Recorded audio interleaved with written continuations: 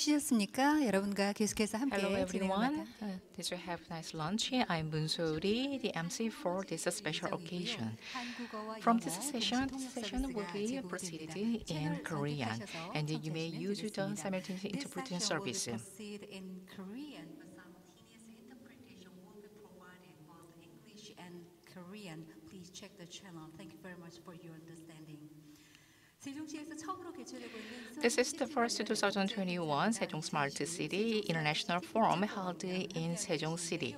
오전 시간 기조 강연과 다양한 프로그램 In the morning session, we had the keynote speech session and various programs, and through the time, we could understand where we are now and where we should be heading in the future to build a Sejong Smart City. Starting from this year, this forum will proceed for 3 days until 19th, and then the entire session will be provided online. Now, this session is session S, and Kim Kwang-seok said it's a good session, and thank you very much. And another person said that cheers up the smart city of Sejong. Now, let me begin this forum. As I introduced earlier, the main topic for this forum is Sejong Smart City, Sejong Answers. And the theme of the forum is Smart City Sejong Answers. We have 6 main sessions named after Sejong. Sessions SEJONG. Each session will provide to you a valuable time to explore the desirable future direction of the smart cities. And you may upload your replies through the YouTube channel, and we'll provide a gift later this event. And various events are now available. Please visit our official website. Now, let us begin session S. The first session, session S. The keyword is S, which means that sustainable and safe city. Smart city solution, intelligent smart city solution to protect our citizens' lives better. We have 5 distinct guests. Safer smart city that provides much convenience for citizens. Then, what kind of technologies and efforts will be required to this end?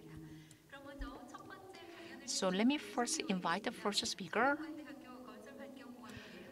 Professor Park Seung-hee, School of Civil Architectural Engineering and Landscape Architecture of Sungkyunkwan University. He's going to make presentation on AI for Safety Korea ASK solution development for smart city. Please welcome Mr. Park. Hello, everyone. I am Park Seung-hee, professor at Sungkyunkwan University. I'm very honored to stand here as the first speaker in S session. The main topic for my presentation is AI, big data-based AI for Safety Korea ASK solution for smart cities. We may have disasters, a range of disasters in living in a city, and responding to such kind of disasters is very important, especially in the post-COVID era, COVID-19 era.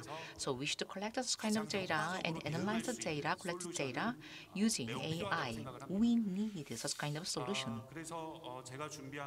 So today I have prepared. Today I'm going to introduce what ASK solution is to you.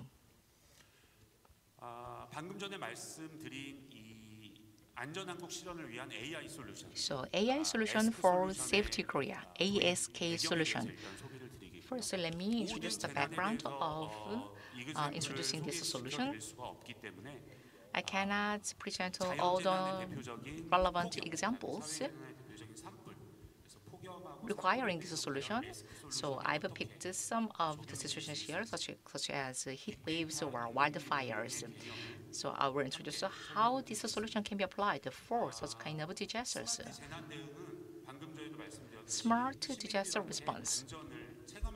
As I mentioned before, we need to provide a solution that can be felt by the ordinary citizens. So in that sense, we should utilize the big data to support decision-making process. So we need such kind of a solution to support decision-making process. And AI solutions are now widely being used for everyday applications like such, for instance, chatbot solution. When there's a disaster, we need to collect disaster information. We need to respond to the disaster in real time. And to minimize casualties, what kind of actions will be required? AI solution support us in making the right decisions. And then there are a range of disaster response manuals in place. When we introduce the ASK solution, we need to apply this kind of existing manuals into the system. Because I cannot demonstrate to you all the solutions today, so I've picked two solutions. The solutions to respond to heat waves and wildfires. In recent 5 years, we have seen the frequent heat waves. So annually, about 19 people die because of heat-related diseases. In this city, Sejong also suffered some casualties because of heat waves. Due to the accelerating climate change, now the National Institute of Meteorological Research forecasts that there will be more disaster relevant to heat waves. In terms of wildfire, annually about 571 wildfires in Korea. And it is one of the representative social disasters, actually. Because of climate change, we are seeing more frequent warning against dry weather. And we are seeing an increasing risks of wildfires, massive wildfires. Then how we should respond to wildfires? So the solution that can support the decision-making process in responding to wildfires is critical. So disaster response. You may not be very familiar with this term, disaster response. It is about how we should respond to disasters. Now we are living in the era of COVID-19. This is also a disaster. So we have a phased response manual from level 1 to level 2, level 3. We have information collected in a temporal and spatial range from time to time, and then we need a support for decision-making process. There have been a wide range of researches in this regard, and then more recently, big data and AI are being utilized in this field. It is not just a system to collect information. It helps analysis of data, and it helps most optimized decision-making process. So ASK solution provides the answers for this. So I'm going to introduce more about this solution. About 1.5 years ago, President Moon also announced the national AI strategy. He said that the Korean government should be the AI government, which means that we should utilize the 5G AI or the big data to better respond to disasters. These kind of technical capabilities are required to better respond to the latest disasters such as COVID-19. The role of government is very critical. So, as part of the Korean New Deal policy, the intelligent government is required, as he mentioned. That's why the government decided to introduce the ASK solution. So we have had some similar cases like a social big board or the real-time disaster news monitoring system. In other countries, in the California, US, they have seen the frequent wildfires, so they provide a solution called Firecast 3.0, and there's another project, IBM Watson Global Green Horizon. So the government officials as the control tower, they need to provide support, and they utilize this kind of solutions. So most advanced countries have these kind of solutions. So that's why the Korean government needs to adopt this type of intelligent solution. This is concept diagram. As you can see, the safety brain optimizer. You can see S diagnosis, S protection, and S optimization. All this is called S brain. Now this S brain is under development in Korea. In the research R&D process, we established a test bed, data 8 and data macro. We have big volume data server. And then the data is collected using the open API. And then when an AI solution is developed, the AI solution learns data using this server.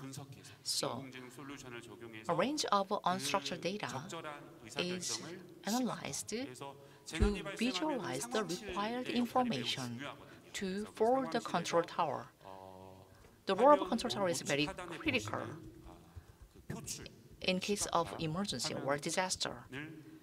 So you can see the visualized data in real time and can make a decision on time. So when there's a disaster, for instance, as I said, a heat wave or wildfire, heat wave related or wildfire related data is managed on the platform, and as you can see on the slide, there will be a control tower formed, and the control tower needs a solution in making decisions. So ASK solutions can be used at this point.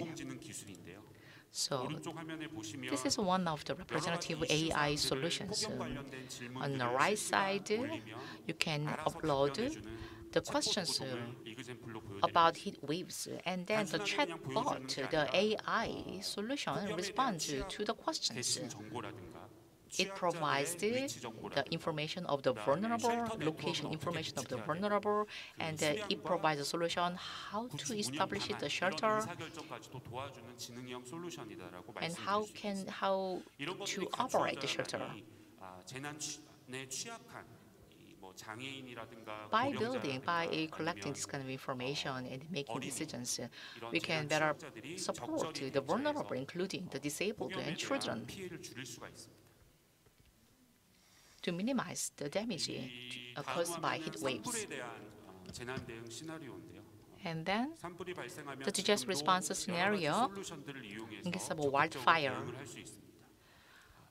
We have many solutions we can utilize to respond to wildfires. However, there are a range of different data types, actually. So data can be collected through different routes. And then there is a real-time solution that we can use to dispatch our station, the firefighters, or the other equipment. These are important to minimize the damage. If we can utilize big data, AI-based solutions, our response can be optimized. That is the point. So this is an example here. 소방 헬기도 뜨고요. 우리가 드론도 활용할 수 있습니다. Firefighting 산불 발생한 helicopters 현장에 바로 or drones 인력이 can be 투입되는 used 거는 as 매우 well. 위험합니다. Because the site of a wildfire is quite dangerous, even to firefighters. So we may utilize other kind of machines or tools like drones. Considering the site circumstances,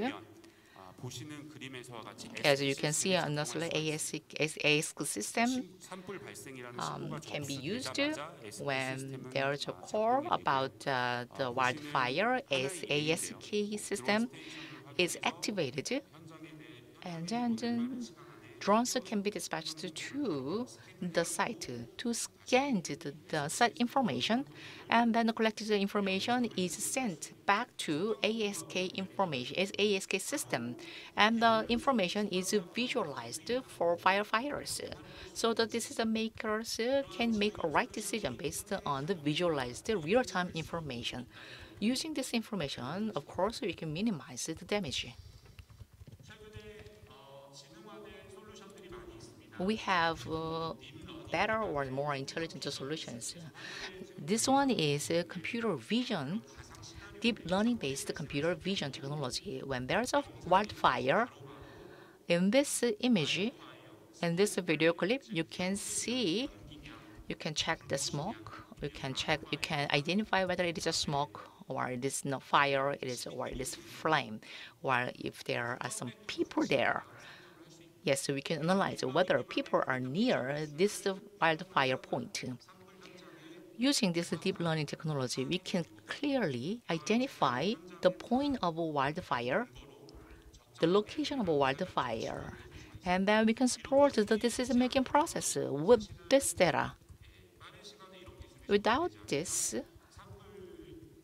it is not possible to contain the spread of wildfire. It is not possible to predict, actually, the possible damage of wildfire, and it will lead to a massive damage. This is also the computer vision technology. The drones take this image and then process these images to identify the affected area. And then, based on this, we can predict the damage going forward. This is a key element technology. So, as I mentioned, the decision-making support system is very important. When we need kind of information on the wildfire near Sejong City, ask server collects various information and it analyzes the collected information and data. This is an example. Here is a kind of a chatbot example. When Sejong City is equipped with this kind of intelligence solution, ask solution, Sejong City can better respond to possible wildfires near Sejong City and to better protect the citizens of Sejong. So, this solution will lead to enhancement of the capacity to respond to disasters for the city. 준비된 자료를 함께 보시면 상황 판단 회의 시 직접 현장 상황을 So in the control tower office, you can see the site in real time. This is UI screen, an example. When Ask solution is activated,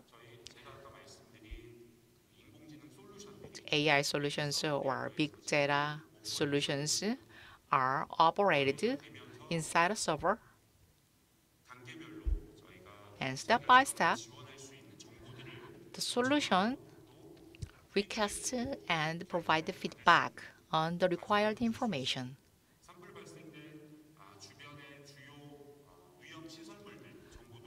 And then it also shows you some dangerous facilities near the wildfire point. This data shows the decision-making process in case of heat waves. Information of the vulnerable nearby.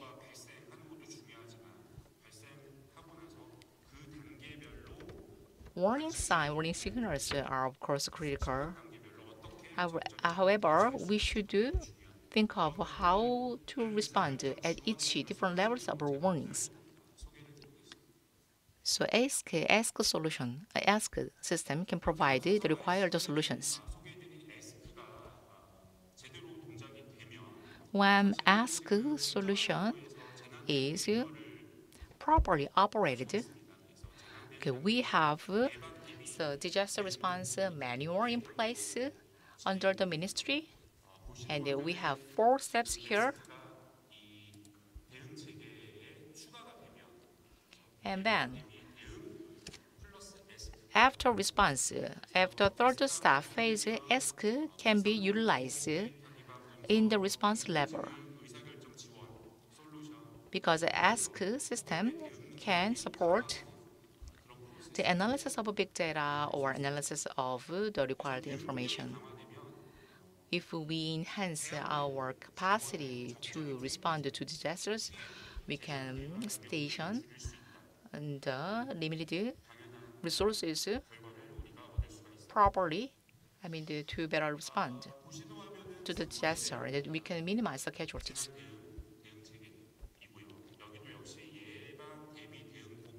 So,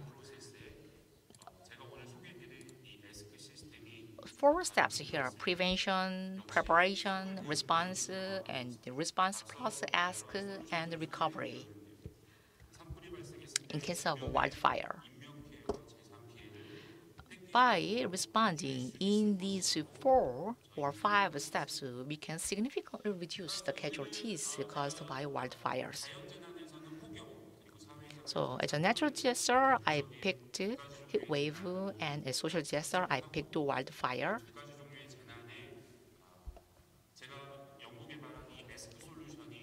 For these 2 types of disasters, if we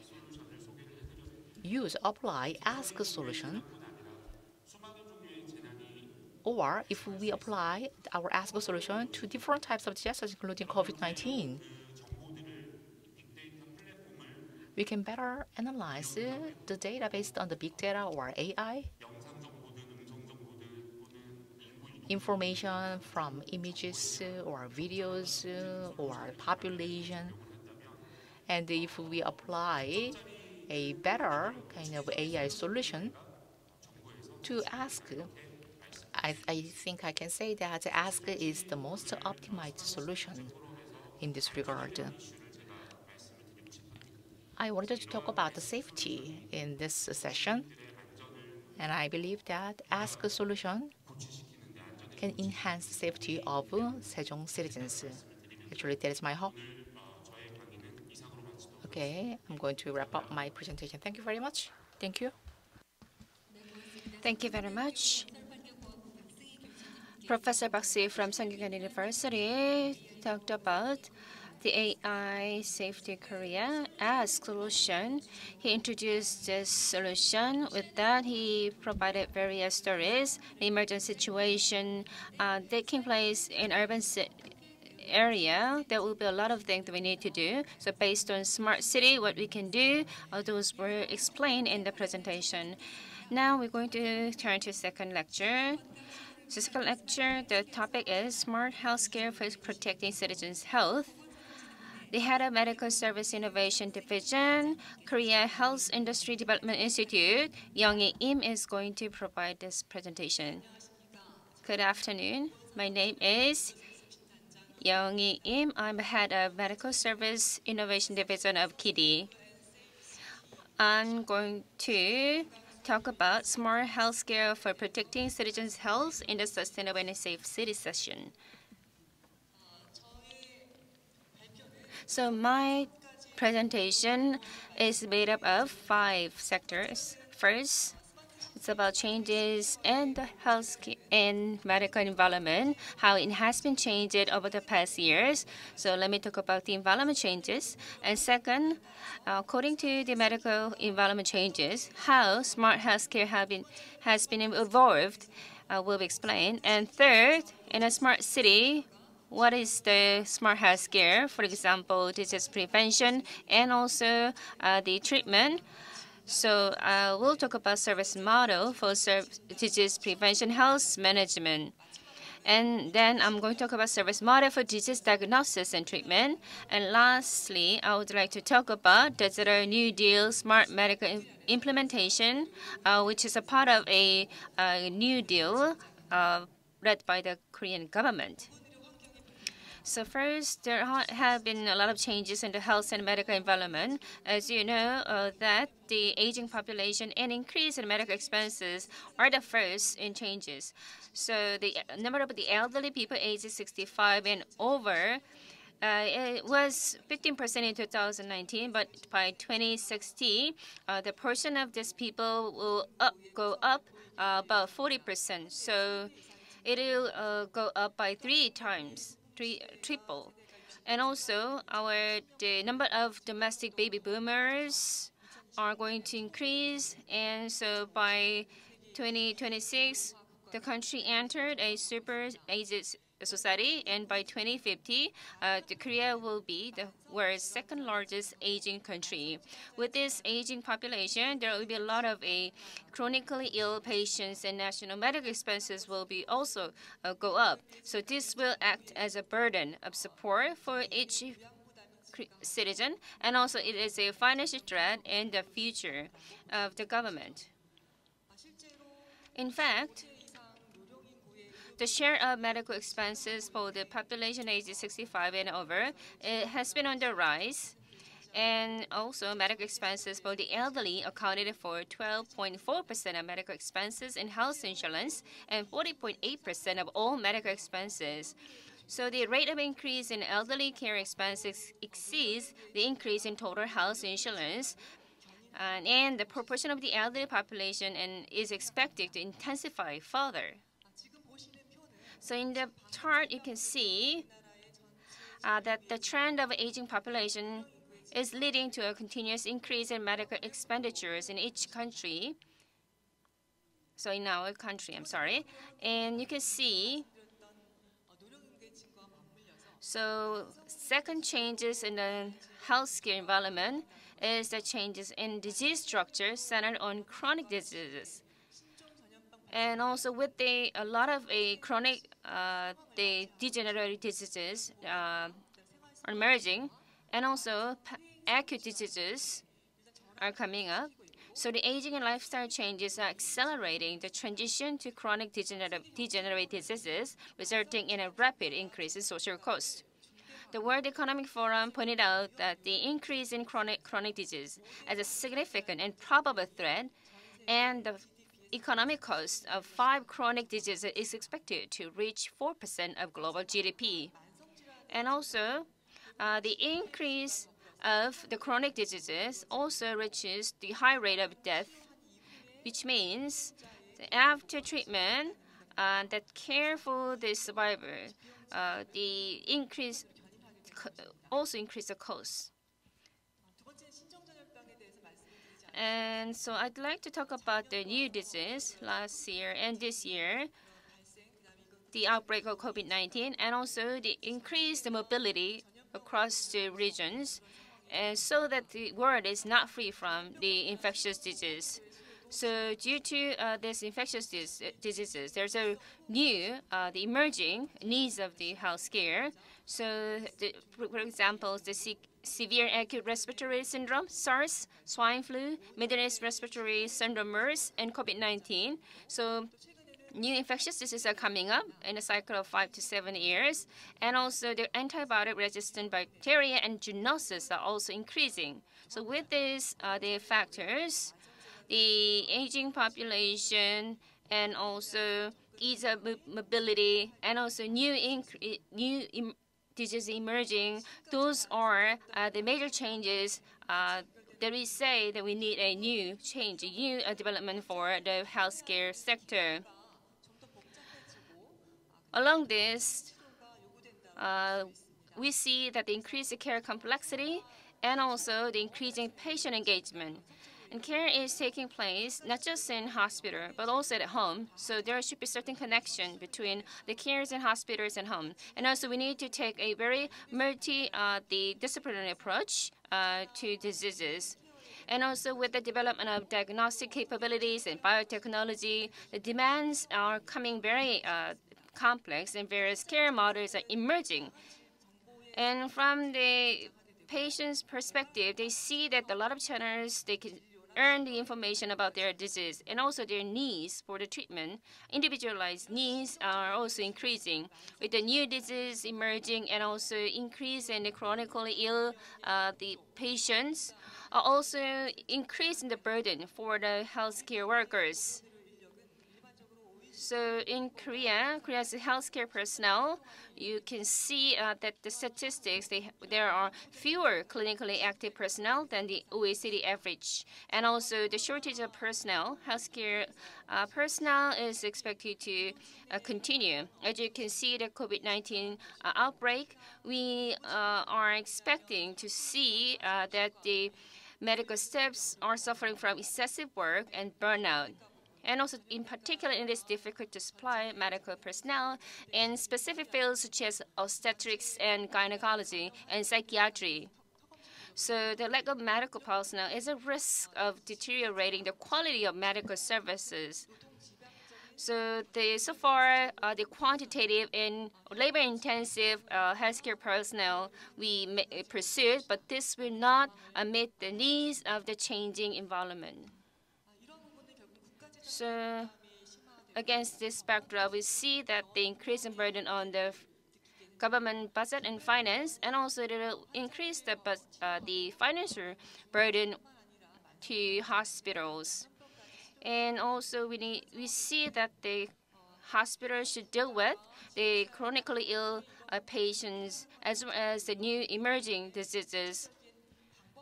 So without any the particular methods to deal with that, the burden on the hospitals and the government budget are likely to be very deteriorated.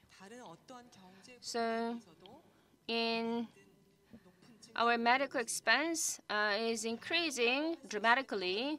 It is not seen in any other sector. Fortunately, digital innovation is the one that we can see as a solution. So digital technology and technology innovation can be combined with the medical technology. So we see that the boundary between digital and medical technologies are breaking down.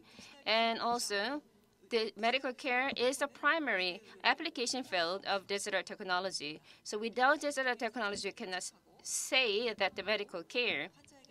So we need to provide the predicting and preventing disease and customized treatments with the digital technology. And also the electronic medical record and also genome analysis and also digital technologies outside of the existing medical system will take the lead in the medical healthcare area. There will be a lot of applications, the digital technology into the medical sector. So IoT, wearable devices, big data, we can see that the high ICT infrastructure development and also their perfectness is almost in a full swing.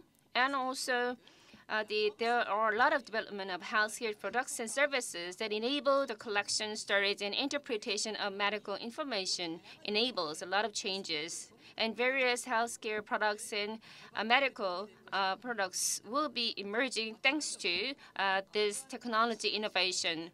So in conclusion, the development of ICT technology is accelerating the paradigm shift in the healthcare field, and in particular, big data technology is expected to play a pivotal role. In brief, so what have been changed in hospital services after COVID-19? So after the COVID-19, the hospital and medical institutions are seeing the hospital structure changing into two tracks of infection and non-infection system. And also the outpatient and also surgery and also discharging. This cycle of patient flow is not appropriate for the chronically ill disease. So we need to look at this patient flow again, and then how we can improve the patient treatment, whether we can approach with a contactless or face-to-face treatment. So there has been a significant changes in the service providing. And lastly, in order to provide a safe medical treatment environment, how we can adapt digital technology, not just to the diagnosis and treatment, but also to the administration and operation of hospitals, including logistics. So hospital smartness is going to happen. So based on network comprehensive systemship, we need to build this kind of system and also cope with the future demands in the medical sector. So local community based on the healthcare, also within the regional healthcare, and also tertiary and secondly, hospitals will be mobilized to cope with and provide a smart healthcare. So the future healthcare is taking place in an urban area, in smart city, so that we can say that it's a smart city healthcare.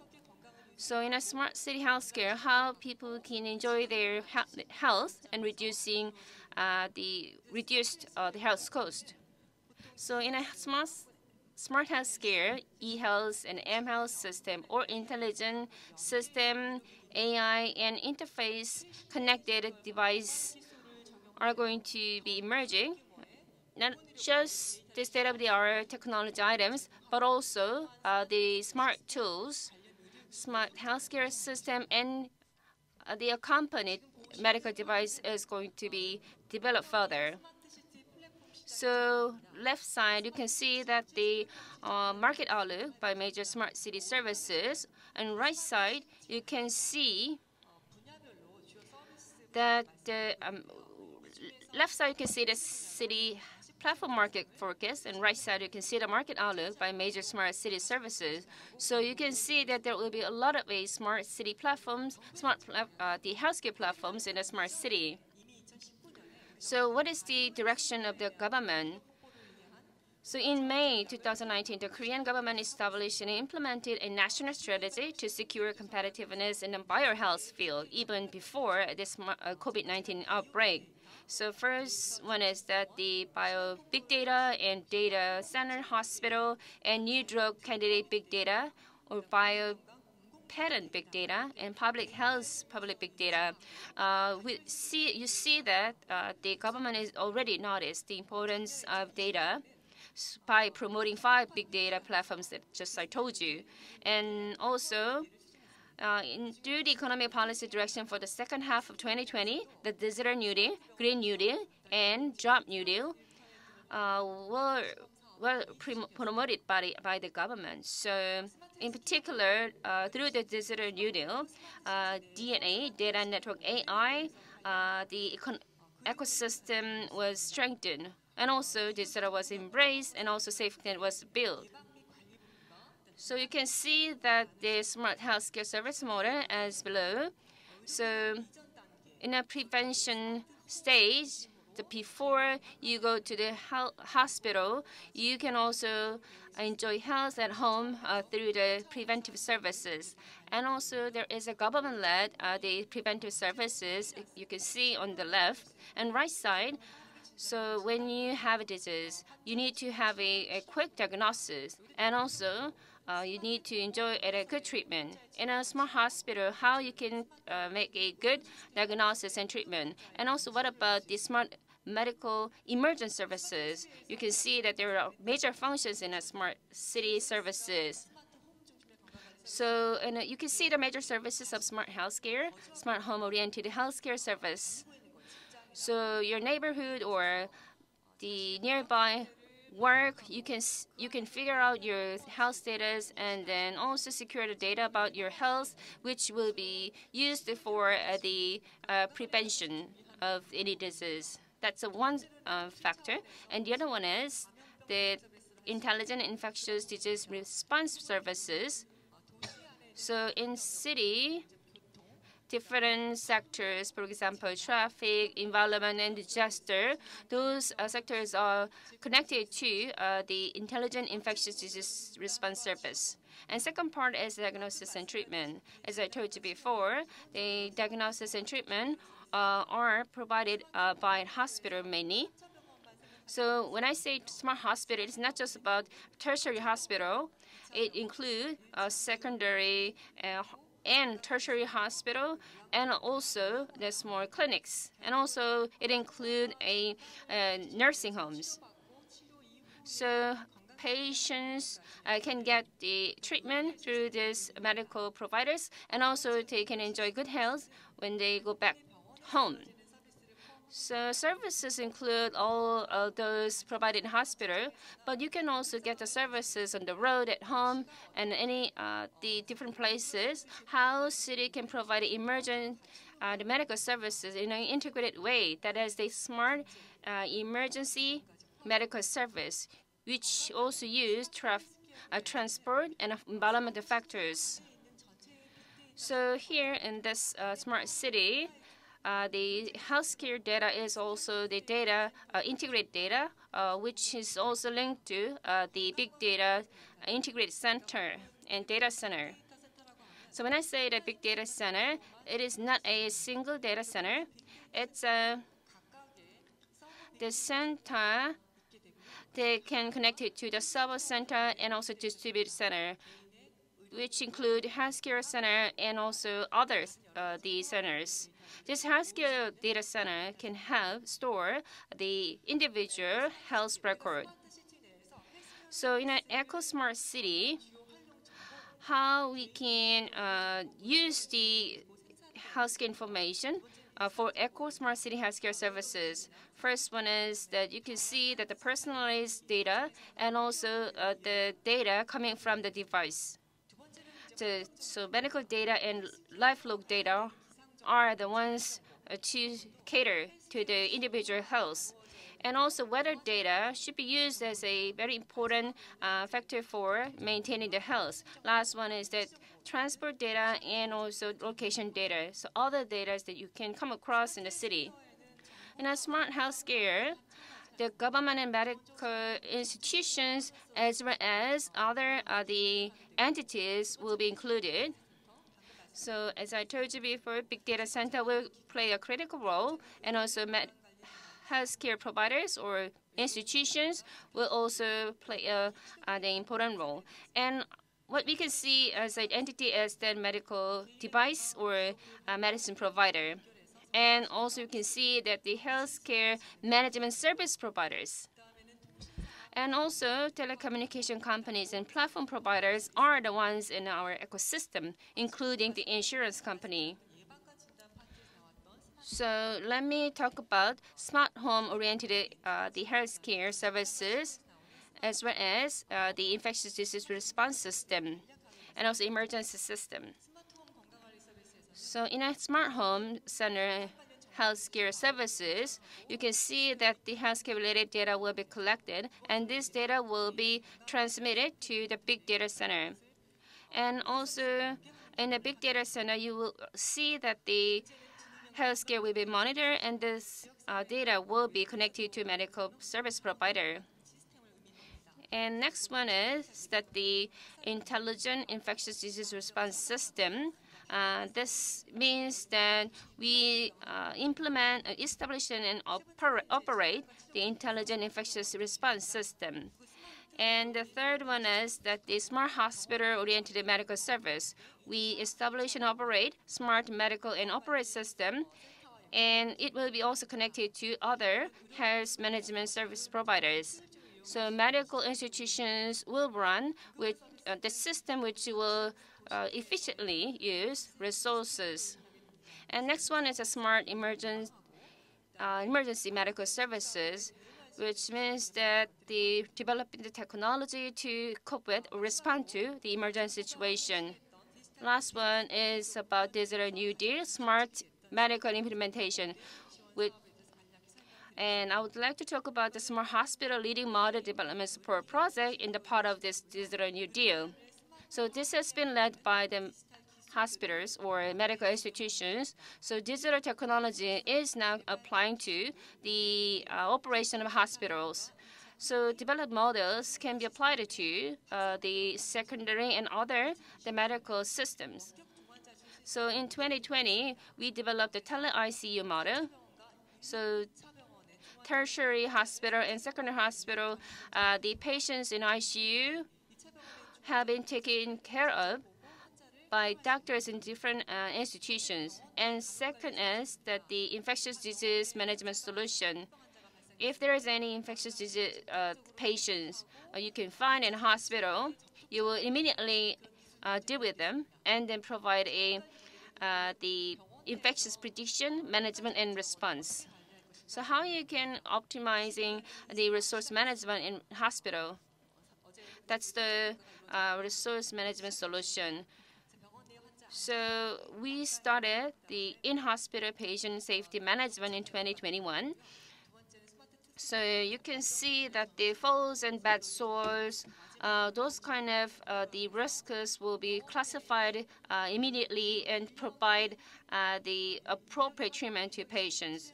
And also we have a smart special word, which means that not just person, but also the robots and other systems will be mobilized to take care of patients. So when I say the digital New Deal smart medical implementation, there are all the entities in the communities, and they will be all mobilized to provide a better health care. And so we can see that the hospitals and the government and also the people are the entities in a better healthcare control in the country. That's all. Thank you very much. Thank you very much, Young-hee Im. Thank you very much for your presentation. He made a presentation on the ways for smart healthcare. I hope that we can lead a healthier life in a smart city through the technical development. And thank you for your detailed explanation to build a smart, healthier city. Thank you very much. And the next speaker is Mr. Park Gil-ju. He's going to make a presentation on safety and operation management service for urban gas pipeline using drones and IoT technologies. Mr. Park Gil-ju from Mire IT is going to make a presentation. Please welcome him. Hello, everyone. I'm Park Gil-ju from Mire IT. I'm head of R&D department. The urban gas pipeline is the basic and critical infrastructure for the city. So I'm going to make a presentation on the urban gas pipeline safety and operation management service using drones and IoTs. It is not easy to see, actually, the urban gas pipelines on the street. To supply the urban gas in a safe manner, we need to use a buried pipeline, the pipeline underground. And managing such kind of pipeline underground is critical, and that requires many technologies, actually. So I'm going to focus on that point today, what kind of technical elements are needed, and what kind of services are needed for management of urban gas pipeline. First of all, let me briefly introduce what services we are now providing and how we can utilize these services.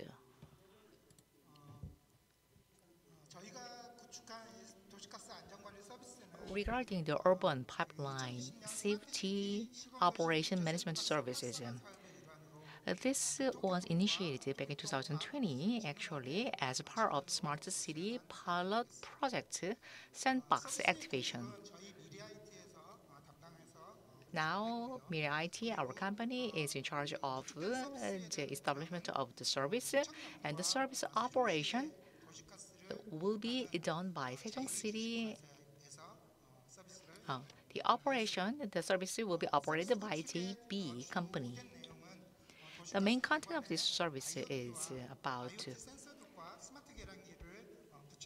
the attaching IoT meters, smart meters to the pipelines, and if there is any leak or the illegal construction near the pipelines, or if there is any gas leak, okay, the IoT devices will monitor such kind of situation and predict the risks to better respond to a possible disaster.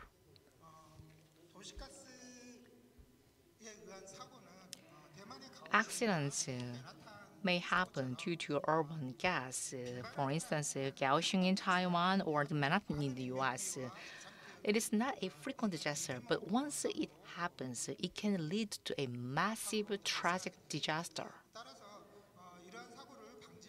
So to preventing these kind of disasters and responding only as early possible to any disaster that occurred is critical, and we need to renovate relevant regulations and utilize the third generation kind of third industrial revolution technologies, such as AI or big data. This diagram is from the US data. This diagram shows the main causes of the pipeline disasters. Corrosion, about 4%, and natural force, mainly due to the movement of the ground.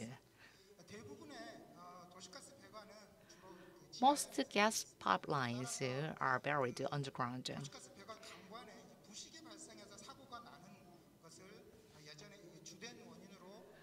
And in the past, we thought that corrosion is the main cause of the pipeline disaster. However, actually, because of the welding, the wrong welding or wrong operation of pipelines or the excavation damages, these are the main causes of the disaster to the pipeline. These are actually the human errors. So preventing human errors is needed, and we need to apply technologies to prevent human errors. This slide shows the current status of the urban gas supply in Korea. The Korea Coal Gas supplies gas to about 33 companies, the urban gas companies nationwide. And then these companies lower the pressure and supplies the gas to consumers. The low pressure gas is actually supplied to general consumers so that you can use the gas to cook, for your gas burner or something like that. So low pressure gas pipeline is quite long, and about 30% of the gas pipelines, they are very old. So safety of these pipelines should be managed, and the Korea Gas Safety Corporation is in charge of the support. So together with the Coal Gas, it conducts precision safety diagnosis in a regular manner. And we found that per 1 kilometer, there is about 1.5 risk factors. So this shows that why safety management is required. So to better manage the entire gas pipeline, we should apply IoT to enable the real-time monitoring and safety management. So we should control the situation, we should predict the possible risks, and then we should manage the required responses to the possible disasters.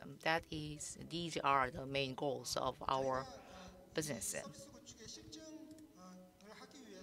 To demonstrate our services, let me narrow down some business scope. As you can see, this is an example. The gas pipelines may be established through the bridges or the underground or through the buildings, the high-rise buildings. So for safety management of gas pipelines,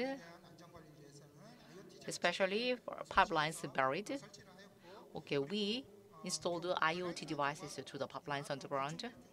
And for pipelines that go through the bridges or buildings, we use drones. So as I mentioned earlier, one of the main causes of the gas pipeline disaster is excavation, construction. So actually excavation, if you want to do excavation work, you need to first report it to the authorities. So such kind of excavation works should be managed, should be monitored, and then checked up on a regular basis. So to support the safety management of gas pipelines, we, as I said, we used drones. And consuming facilities, we installed the smart meter. Smart meters can detect any gas leak, and if there's any gas leak, it automatically shuts down the gas. And it also monitors the consumption, the usage of gas at each consumer in real time. It is a remote monitoring system. We collect data through the IoT devices and drones in real time, and the control tower that judges the situation and predict the possible risks. It is a smart way of safety management.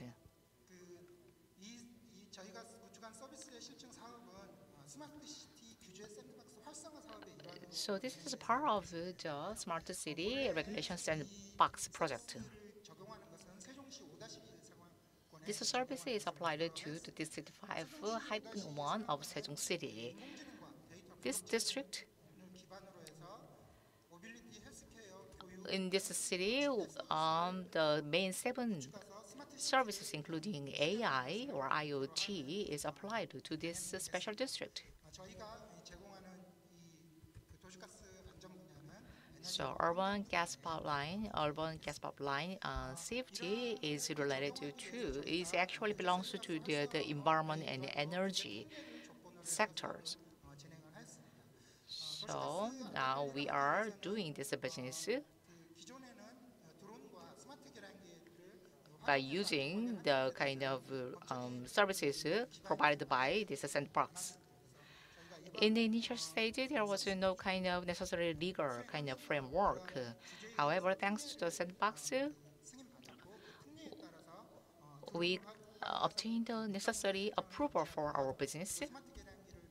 And then we are using our smart meters and other devices to monitor the gas facilities in real time. So main content of our services here. As you can see on the left side of the slide, there are various IoT devices, as you can see. First, test box. The test box is buried underground, and there can be a kind of corrosion in the test box. So to manage this, we flow current to the test box to prevent corrosion. We have this technology. So this box can be used for this purpose, and earthquake or vibration may cause another risk to the pipelines. So we installed some earthquake sensors and the rectifiers and the terminal pressure Terminal pressure means that okay, we measure the terminal pressure at the consumer point to verify whether the safe gas is applied to consumer or household. And vibration sensor and the smart meter. Smart meter automatically shut down the gas if there's any gas leak. These are the IoT devices, and we have IoT platform that collects data, and then the collected data is analyzed and processed based on big data, okay, and then the data is used for safety management and operation services. 앞서 저희가 구축하는 현장이 세종 5-2 상황 As I mentioned, that the site is District 5-1 of Sejong City. Now this district is under construction. 지역을 중심으로 해서 저희가 현장을 So based on this site, we are now building our solutions like this. 기존에는 이제 굴착공사 현장을 감시하기 위해서는 사람이 To monitor the supervise the excavation site, 오고 배가 in the past, 굴착기가 배관을 건드려서 가스가 노출되는지에 대한 we should check. We needed to rely on kind of visual monitoring 드론을 활용한 서비스를 구축을 함으로써 by humans. However, this time we used drones to automatically detect, to automatically monitor the excavation works and to detect the possible gas leaks. 이제 이 사업이 규제 특례로 시범적으로 적용되다 보니까 This is a pilot project. 운영하는 데 있어서 안전하게 특히 이제 도시가스 배관에 시민들이 있는 공간들도 And the drones should be safely operated, of course, because it is operated in a city. 사업을 시작하면서 먼저 So in the initial stage, we thought that we of course thought over the ways to safely operate, safely fly drones. 사고가 있을 수 있고 There can be kind of industrial accidents, like because of the batteries of drones or the privacy infringement, 같이 좀 상세하게 좀 대비를 하여 because the drones can take images. 이렇게 대비를 한다 하더라도 피치 못한 상황으로 사고가 Even if we 난 경우를 prepare like this, 책임 보험 또한 가입을 하여 there can be an accident. So now we also, 구축된 결과에 대해서 our service is insured, of course.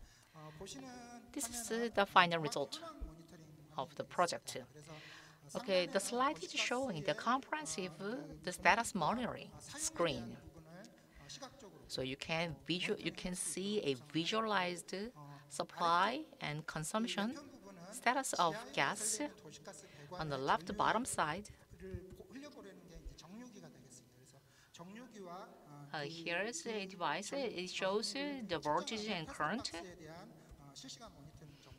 So the test box shows the real-time monitoring information. 도시가스 안전 관리에 And on the 있어서 right side, 특정한 위험 사항이 a range 발생하면 of risks. 보고되고 If there is any kind of risks, 관리자가 확인할 the 수 system detects it, and then 있도록 the supervisor 구성. can see the risks from the control tower. 굴착공사 현장에 대한 드론 영상에 대한 지능형 분석과 And the intelligent analysis 관제센터에서 관제하는 and the intelligent analysis can be monitored by the control tower as well.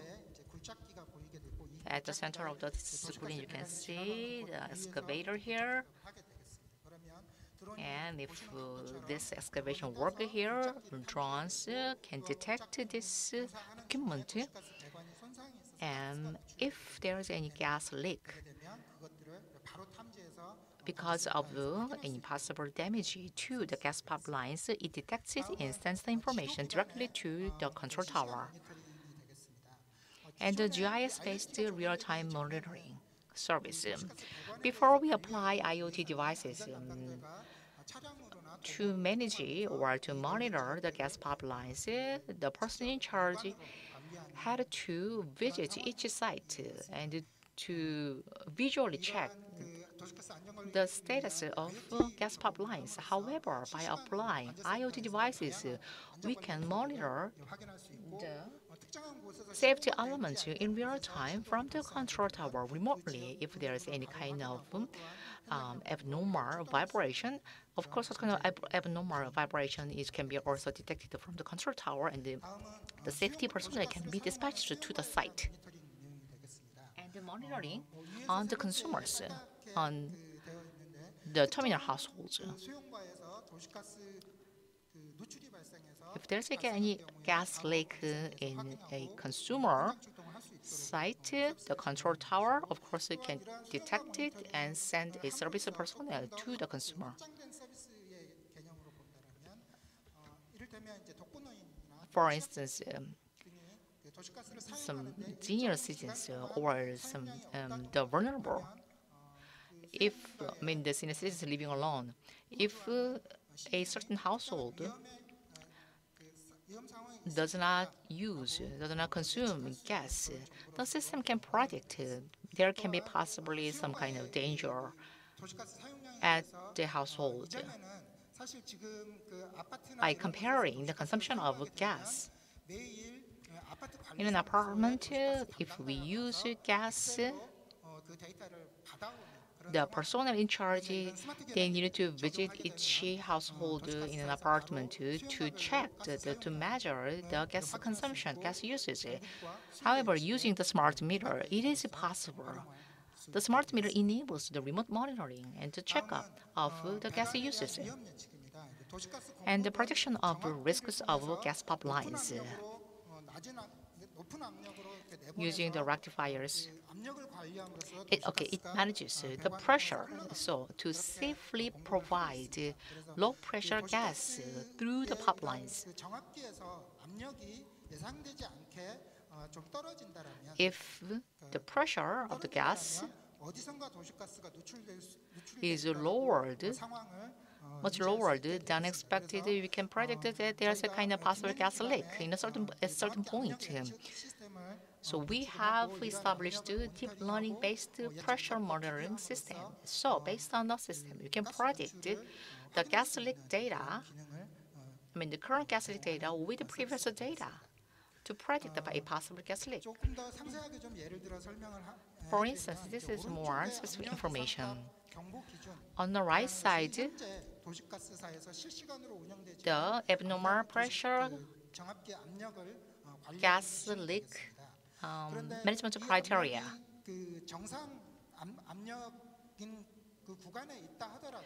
Even if a pressure is in a normal range, if there's a kind of declining pattern of pressure, we can predict there can be even if there is not big, small gas leak at certain point of pipeline. In the past, it was not possible to predict this. However, based on the IoT devices or based on the AI systems, we can detect even a small leak of gas. And then the possible effects, the expectations of our services. The urban gas is the source of the energies being used by every citizen. So, managing gas in a safe manner is critical for lives of people in a city.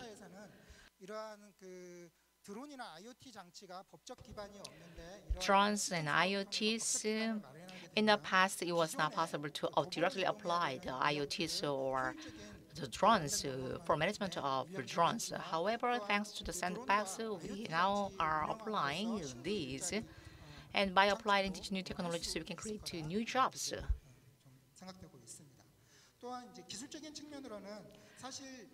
From a technical point of view,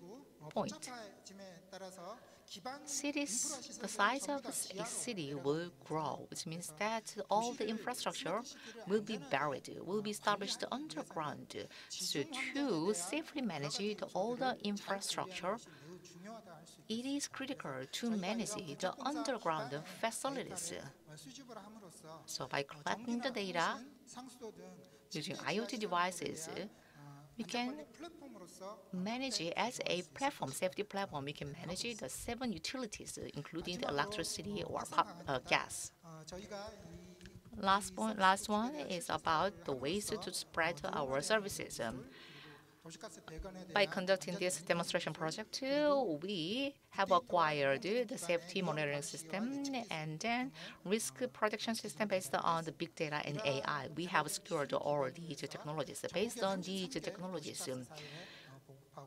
we can provide our solution for 33 gas companies nationwide. Thank you very much. Thank you. 네, 박길주 주식회사 미래IT 연구소장님 고맙습니다. Thank you for the presentation. In city, there are convenient devices, but some are very dangerous. So how we can use them safely and conveniently? The response method and the system were easily explained. Thank you very much for your presentation. Now we are having the second SEJONG Smart City Forum. This session, the session theme is the sustainable and safe city. Now we're going to listen to the presentation about smart safe city implemented through smart technology. The director Lee Jung-min from Hangum Life Care is going to present it. Good afternoon. So let me introduce myself again. So in order to implement a smart city that is only available in imagination, we really want to implement this smart city. So we are doing this in our Hangum Life. My name is Jung-min Lee from Hangum Life Care. So in this presentation, I'm going to use the word smart very often. So what is smart? So we need to define the smart first, and then I will proceed with my presentation. So when you say the smart is, it means you have a very brilliant and also clever. But I think smart means a very reasonable. So smart technology is something that we can introduce technology in an appropriate way in an appropriate location. So in terms of reasonability and also rational, how we can use this reasonable technology into the appropriate application, that's what I'm going to talk about in this presentation. So first, I'm going to talk about what is a safe life, safe living, and then I'm going to define the smart safe city, and also let me take an examples of the smart safe city services. So what is safe? Safety is literally in Chinese character means that they're not dangerous and comfortable, and John in Chinese character means pure without being mixed up. So in English it is a safety. The safety originated from Latin word salvus, which means that without harm, save something. So in total, safety means that not dangerous, in very calm, in calm situation. That's a state of calm and not dangerous. That's a safety. So if we keep safe and calm and not dangerous, you feel happy and pleased. So safety is a prerequisite for happiness, I should say. So if that is the case, what does the safe what does mean that we are safe? Conveniently say that I'm not harmed, and also my property is not damaged. That's what we say as safe. So in order to keep safe the status and manage the safe well, that's what we should say is a safe status. So this safe status will have certain examples. So many people say that you are free from disaster or accident, but the problem is that disaster and the accidents cannot be prevented.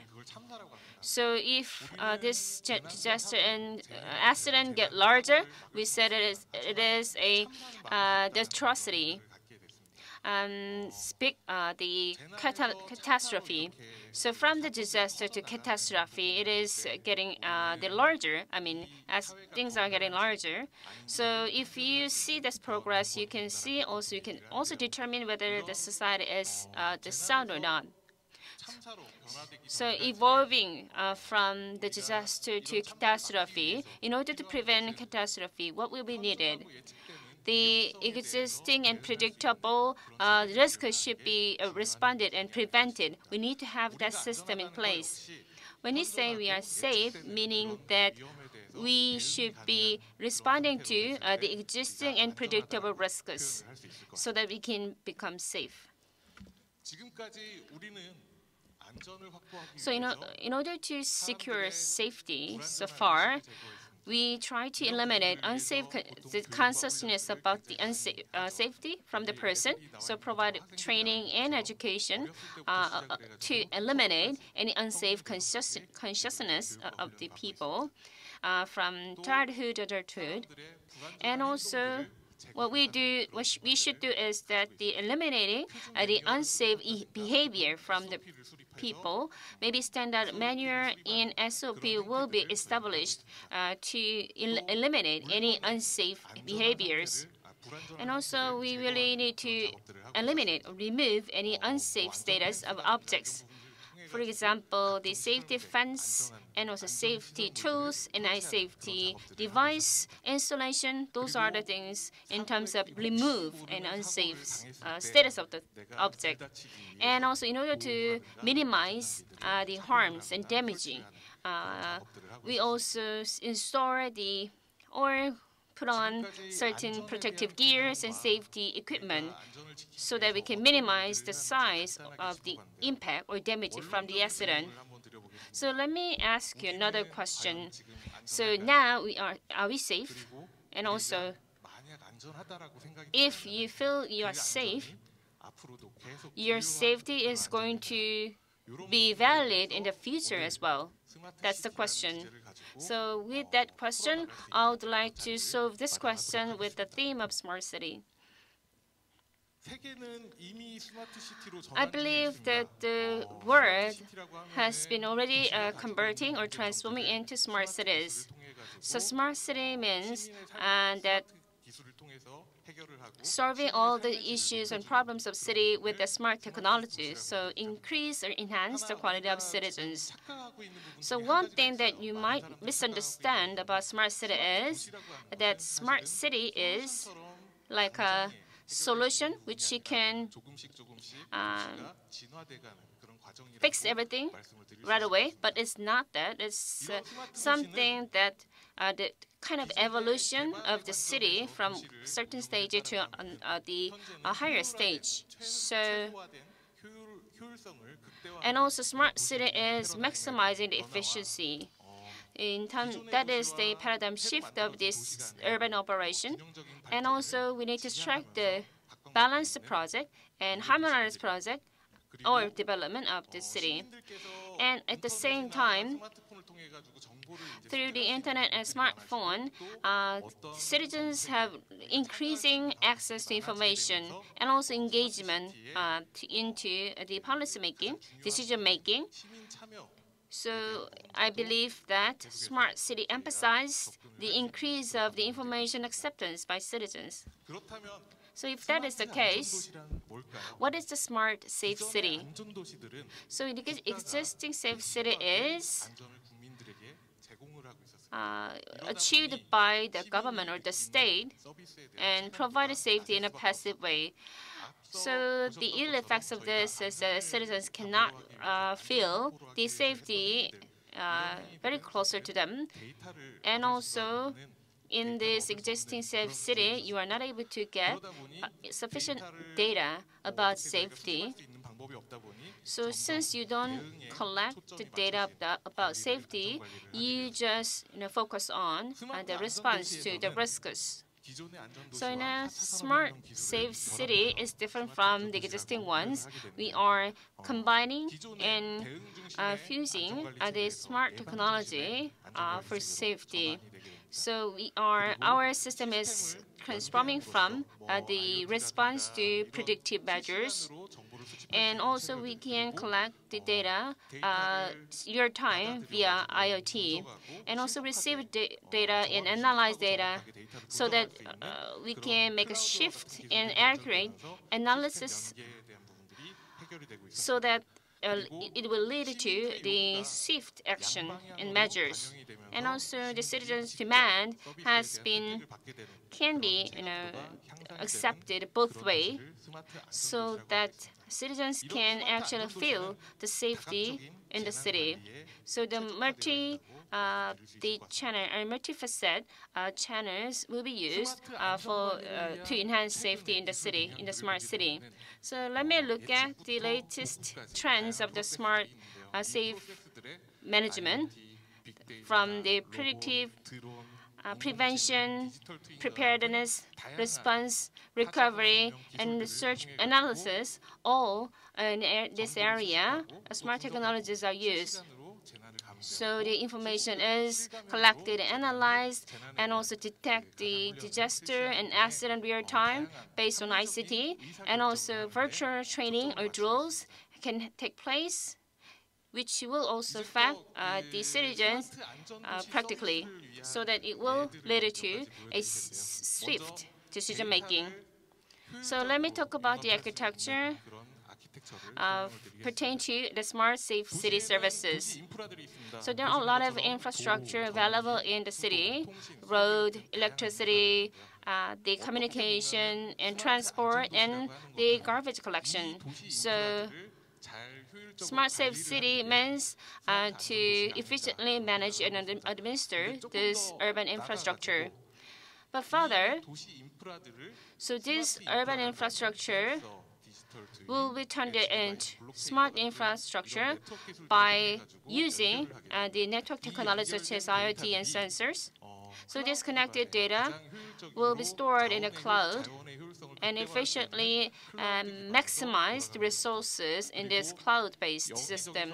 And then the data will be collected from all over the world, all corners of the city. So this data will be conversed and shared with the different stakeholders under the cloud system. And the data generated from this cloud will be contributing to the city control and the infrastructure operation. The entire process, smart city safety services will be generated. So under this architecture, we have various services. For example, earthquake shelter area. Earthquake shelter place will be guided through these services. So when earthquake broke out, where you should evacuate. So the administrative information and spatial information, as well as external connection, for example, weather forecast information will be connected to each other. So in the building, whether there is any earthquake-proof design is in place, and also the building area and other protective facilities are available. Those kind of administrative information will be combined with the spatial information, and those two will be combined with the weather information such as earthquake outbreak, so that we can actively provide and guide information to citizens so that they can evacuate safely. So second model is that the crime prevention model or security service. So we are using a lot of services, security services such as SEJONG. So by using IoT, drone, robot, AI, and digital twin, we can provide a very reasonable security system and services. So using IoT, any invaders and infiltrators will be detected as an event. Mostly, the robots are coming around and moving around. So usually, home robot can take care of our children, and also the curating robot in the administrative office will take a patrol and these robots can be mobilized to any event taking place. So whether this event is real or not, that can be screened by this robot. This screened data, an event, turns out the real one. In that case, robot can detect any abnormal behaviors or any patterns which is different from the normal. That will be collected as an image data, and this image data will be transmitted to the drone through the image platform. And in the drone, looking at the person who is trespassing your home, and with this image it has, and tracking this person. So this jury should be more kind of fleshed out more, but I think that this could be realized soon. And last year, we also suffered a lot from floods and those kind of the weather conditions or extreme weather events that can be also prevented or responded by the digital technology.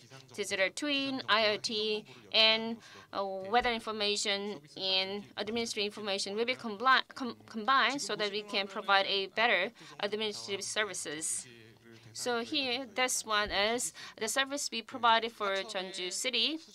So the river water quality and water flow were able to track through the sensors. As you can see, the pollutants are detected. The sensor will signal this, and this signal will be transmitted to the public servants.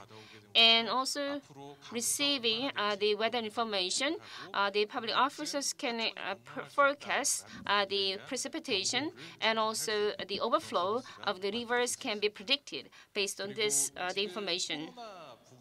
And due to COVID-19, we have a lot of issues and problems. So I believe that COVID-19 response is also possible through the smart safety management services. So digital twin can be combined to the temperature detection of the person. You can see this case in the video.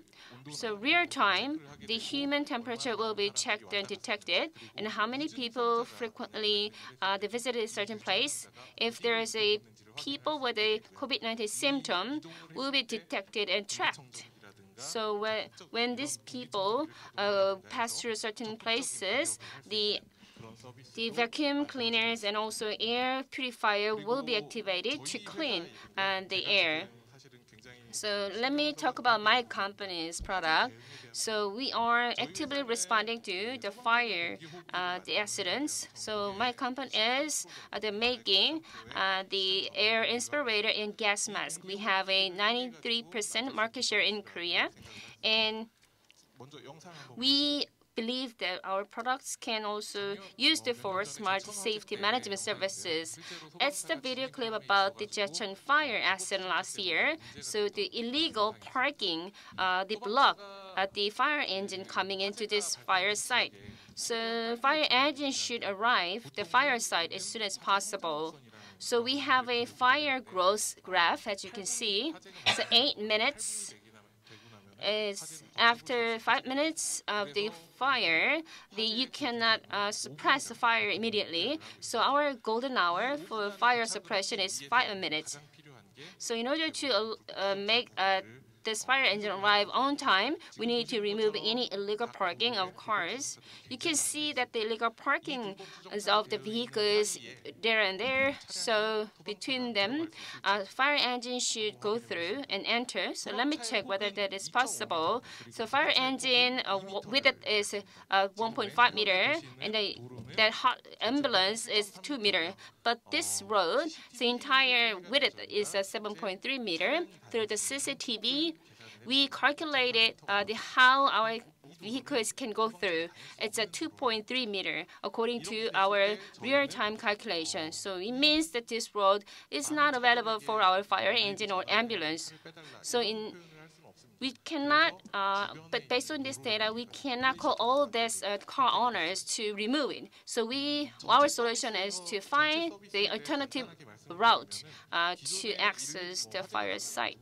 So maybe if there is a fire outbreak, somebody somebody will make a phone call to 911, and then the fire station or fire department is going to decide whether the fire engine is going to be dispatched or not.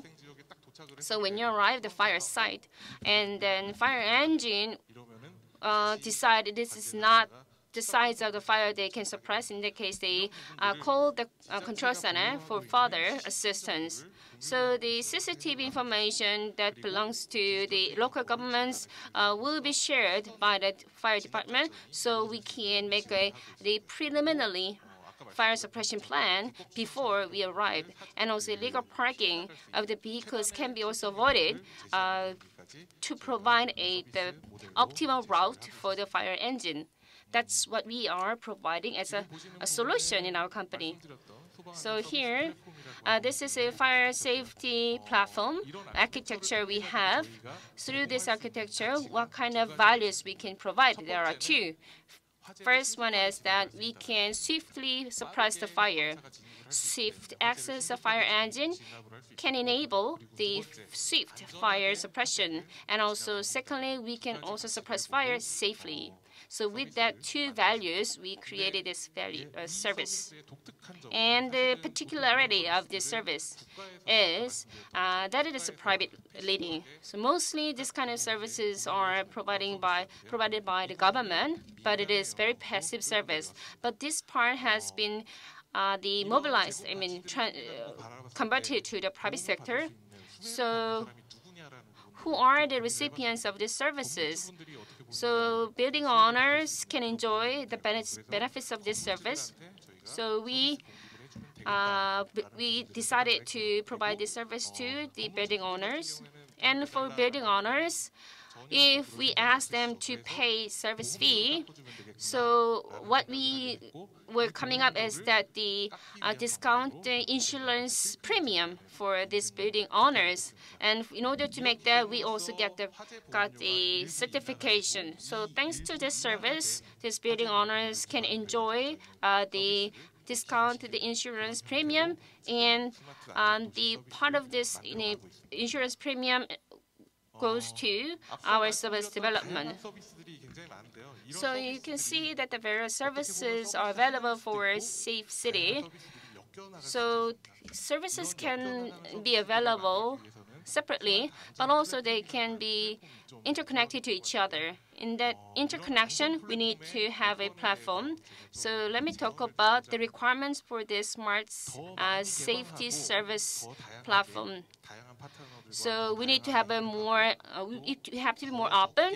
We have to cooperate with more stakeholders and partners, and also we need to expect less ownership, but it can be swiftly change it to the business and actual the commercial services.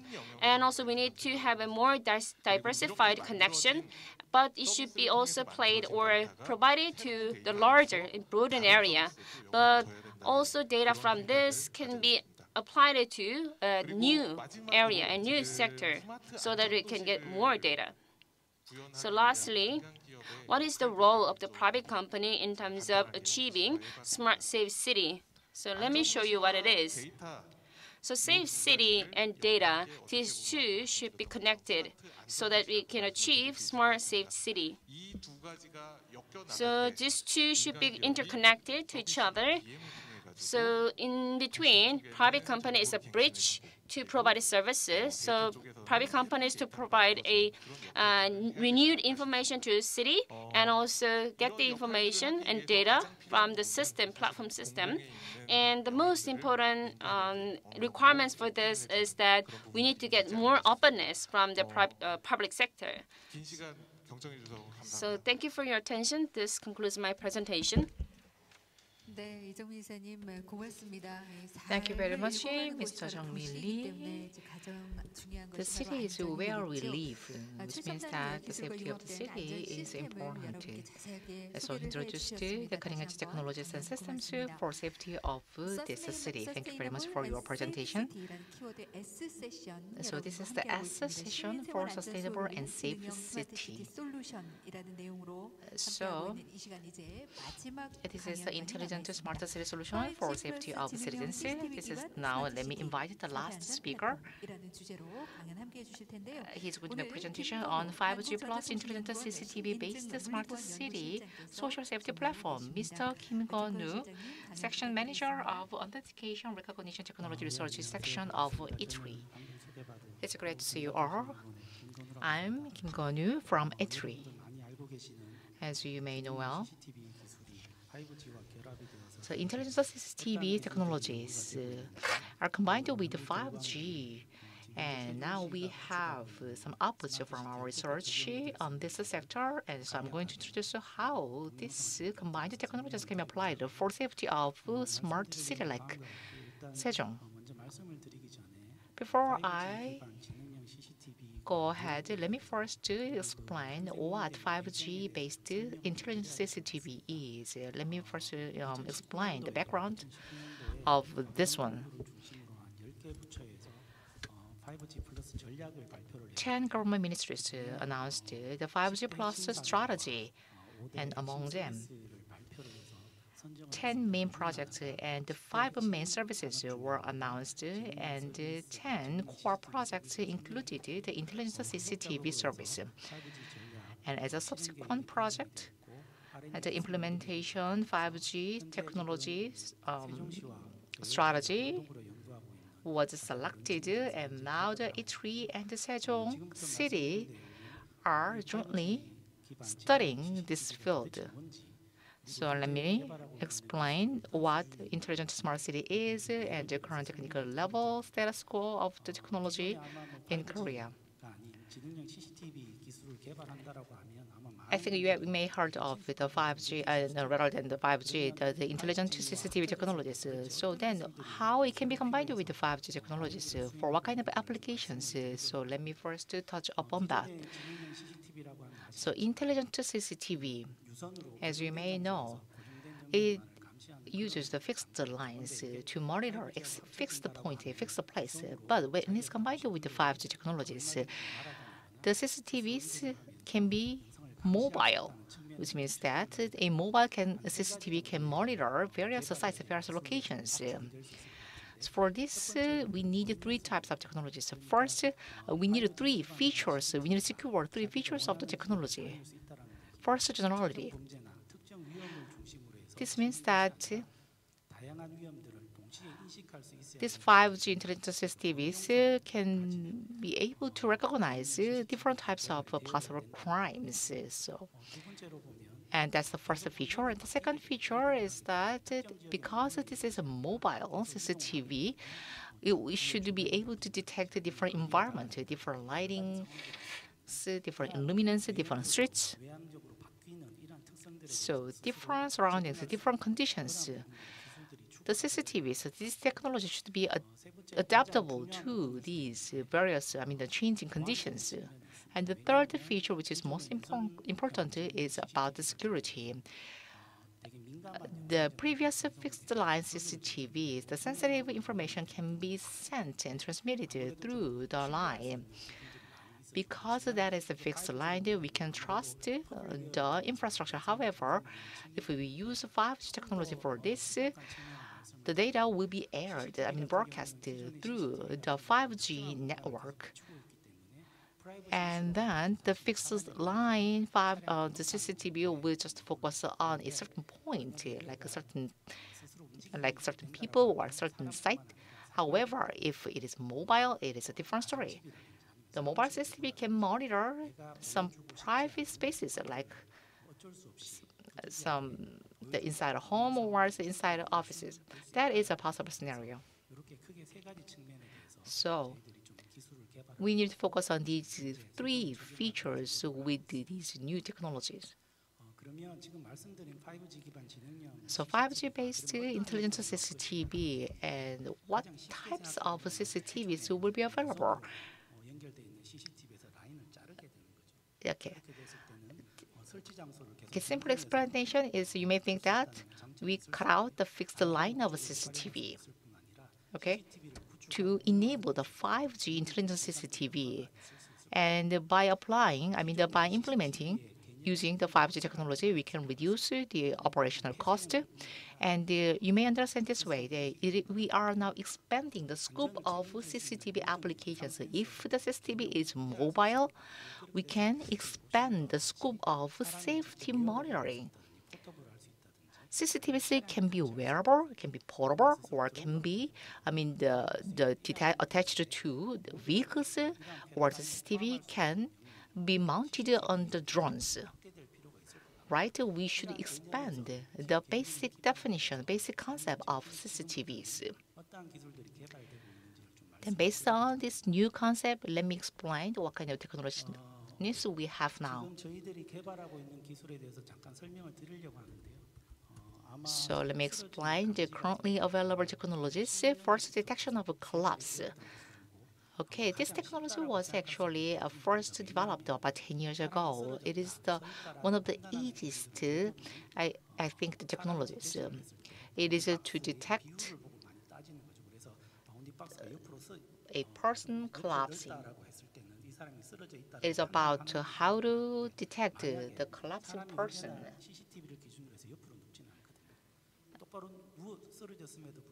The care can be a person lying on the street, and then the system, the technology, judges determine whether the person is lying on the street or not.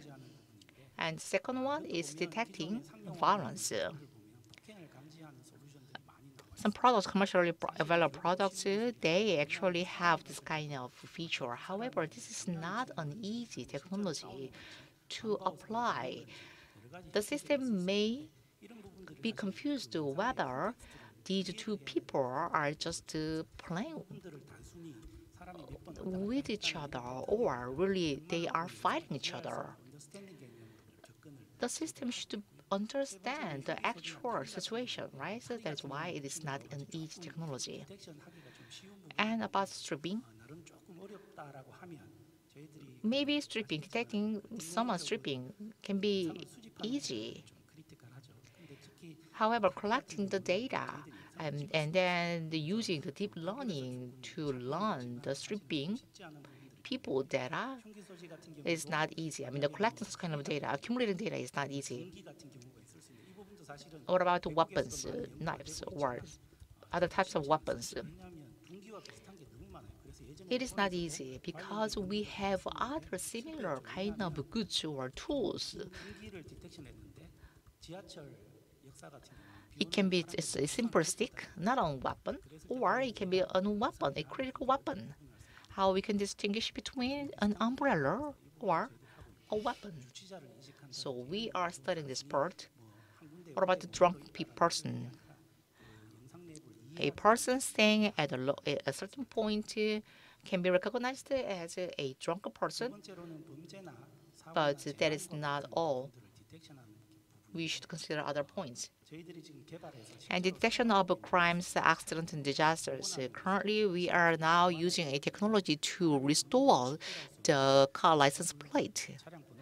So maybe you may have seen this kind of technology in the films. I think this can be possible very soon with this technology. Starting from last year, this technology was applied for crime scenes. As I know of, the technology detected about 10 crime data, and in 2 cases, it successfully identified some car license plates. What about arson? We can detect arson. So we are developing necessary AI technology to detect arson. But as I mentioned earlier, it is not easy to collect the necessary database. In case of fire, okay, in about 5 to 10 minutes, the fire will be disastrous. So we need to detect it in the very early stage.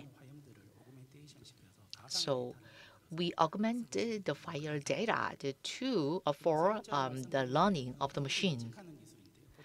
And the crime detection technology, you may think the minority report, okay? If we cannot detect the kind of possible crime in real time, we cannot call it a crime prediction system. However, rather than crime prevention, crime prediction is more effective, and actually it is easier. Some people say that the statistics do not lie. We have two types of models for our research. For near repeat model, first one is near repeat model. When there's a crime in a certain place, the same types of crimes can be repeated at the same place. Okay. The same about by 12-fold or 13-fold. Some of those people who, these possible criminals can repeat at the same time, can repeat the crimes at the same time. We can predict, so that's why I say that this kind of predicting the crime is easier than preventing crimes. And the risk terrain model, depending on the locations, the residential places. Okay, the types of crimes are different. Some sexual crimes in some kind of on the downtown area. So the crime prediction models, these different types of crime prediction models are used in advanced countries like the U.S. One of the Predator is one of the representative crime prediction system. This system. Okay, when we have an earthquake, there can be a kind of subsequent earthquake. So the earthquake pattern was similar to the patterns of crimes. Based on this, they invented, the predictive policing, and this policing technology is used in various countries. And the hot lab was used in the Chicago, in the U.S., and by applying this, they said that they was able to reduce the gun crimes by 30%. So based on the statistics, it is possible to predict crimes and to respond to it preemptively. In the past, we just analyzed the statistical data, and then the system formulates a crime map, and it notifies what kind of crimes may occur in what places.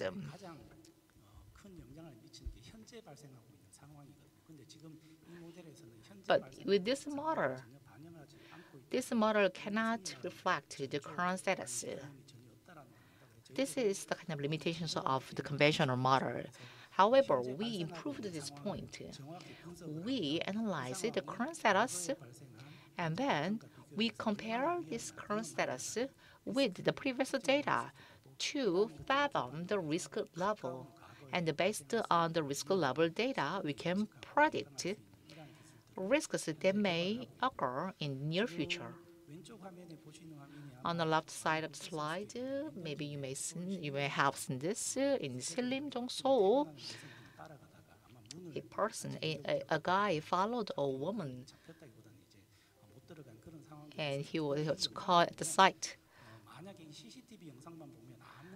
Watching this CCTV screen image, that we cannot figure out whether the guy is dangerous or not. However, as a result, he was a dangerous man. So this is the basic idea of the predictive system. This kind of situation can be repeated based on the probability. The system can predict the dangerous situation. On the right side, this is a demonstration image. The system, when in this kind of situation, what kind of risks may occur, the system can predict the risks that may occur. The SEJONG cities, the city monitoring the control tower may apply this system to detect the possible arson, fire, and then the control tower city information center can collect information and can dispatch firefighters to the site, and the system can also recognize the human faces.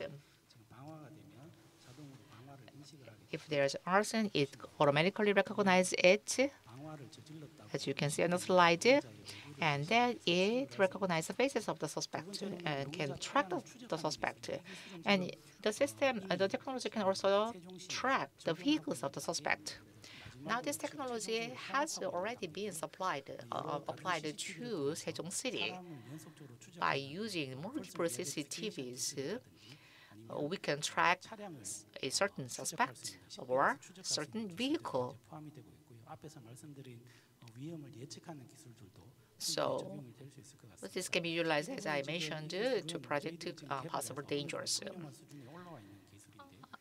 This technology was developed and now in the commercialization level, using the vehicles mounted on the vehicles. It can detect other vehicles. It can detect the name, the license plate of the vehicles. Or through the black box videos, it can automatically recognize the license plate. We have achieved 82% of the required technology level. After complementing some points, I think we can raise the required technology level to 90%. So the black box took this video clip. It can detect the license plate of other vehicles like human beings. And additionally, it can also detect the vehicle models, about 42 vehicle models available in Korea. If this solution is applied to smart city of Sejong, I think this solution can be useful for those areas where children should be protected, like a school zone. The CCTV can detect the license plate of vehicles in school zone. And as I know of, there's a smart report system. So Sejong City is distributing the black boxes for vehicles, and then the black boxes can be used to collect the data from the street. So the reported images can be analyzed automatically by AI, not human beings, not by human beings. This means that every information that is collected can be analyzed and detected, can be used for detection of risks without any human being. The system can do this job. The AI can do this job. This is the true intelligent 5G CCTV. When we apply drones like CCTVs, drone is based on images, videos. The difference is about the viewpoint. The CCTV, the height of CCTV is about the height of our eyes. However, drones are much higher than CCTVs. So the facial recognition technology, if the distance is closer, the facial recognition level is not good. It's poorer. So rather, if the distance is longer, we can expect a better facial recognition level. So we should think of the current limitations of the technologies, and many R&D efforts are being put into this part. It is not possible to track all the suspects or the crime scenes only using the drones or CCTVs because of the regulatory some kind of limitations. However, drones can be used for other industrial purposes, industrial applications to detect the wildfires in the early stage, for instance. I have made this video clip. I have created this clip. This images was not taken. This is not a real video. This is a kind of a simulation video, so we can detect the smoke or flames or fire, and by creating this type of video, the videos can be used for machine learning. By the end of this year, I think this technology can be commercialized. This video here is an actual video clip of wildfire that occurred back in 2017. So the system can detect a small smoke a tiny smoke and flame. So the drone is flying over the parking lot of our eatery, and it can detect the license plate and it can detect the vehicle models.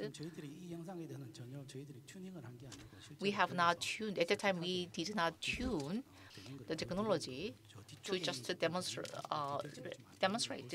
the technology level. And we confirmed that the higher level of technology. So regarding flying objects, we have the required legal framework or legal kind of basis that the drones can be used for the safety applications. And this solution can be used as a wearable solution, portable solution. As mentioned earlier, smart voting solution. Before you visit a polling, the voting place, you may just forecast, you may predict how long it is going to take. Because the system can count the number of people in the line, the voting line, and the information can be automatically sent to two other citizens. Okay, this can save the time of citizens. As a result, this is intelligent CCTV technology. How this can be applied? This technology can be felt by citizens.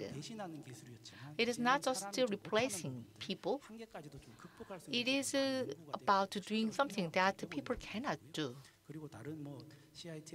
CITS, smart factory, or digital tuning. This can be a basis technology for other converged, other types of industries. Even if I am practical, we do not. Even if we can be practical, we do not want infringement of our privacy, right? This kind of solutions will be required. Thank you very much. Thank you very much, Mr. Kim Gon-woo. Thank you very much for your great presentation about the 5G plus intelligent CCTV-based smart city safety platform. If it can be used for positive purposes to enhance the safety of citizens, I think that will be wonderful. Okay. Sustainable and safe city라는 키워드 S세션 시민생활 Okay, let me wrap up the session S. So the topic of this session was sustainable and safe city, not just for the convenience of the city, but also the personal safety and also the health were widely talked in the session. After this session, we are going to have an E session as the second session, which has the topic of eco, green, and energy efficient city. So for the sustainable eco city, how we can create this kind of city, that will be talked in this session. We're going to provide this session through the YouTube online. So now we're going to conclude this session. Thank you very much.